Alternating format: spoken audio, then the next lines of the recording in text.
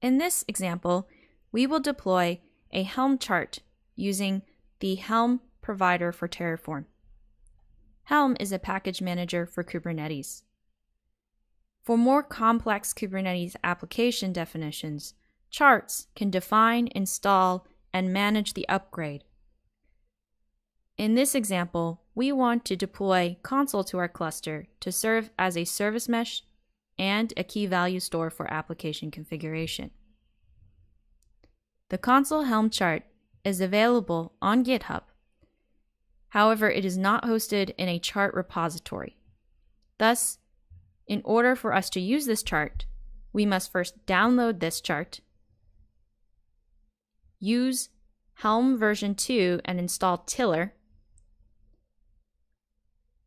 install the chart to the cluster, and test if the deployment has successfully created.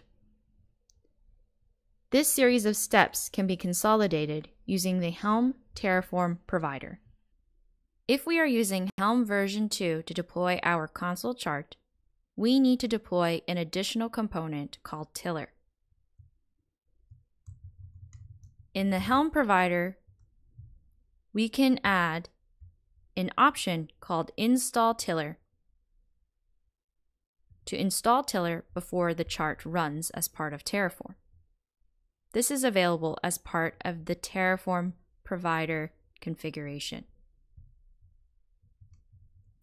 As for the Helm resource itself, we declare a Helm release resource. This references the local chart, Consul Helm, that we've downloaded from the official Consul repository. We can also override Helm variables, including replicas and bootstrap expect. Finally, we can use Terraform provisioners to execute a local command. In this case, we are using Helm test release name. This allows us to run a series of acceptance tests after the Helm release has completed. The acceptance tests, embedded as part of the Consul chart, will tell us if Consul is ready for use.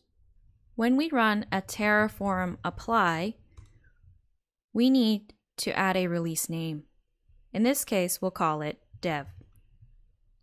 Here, it will create a Consul cluster using the chart. It may take some time for the Helm release to deploy and complete.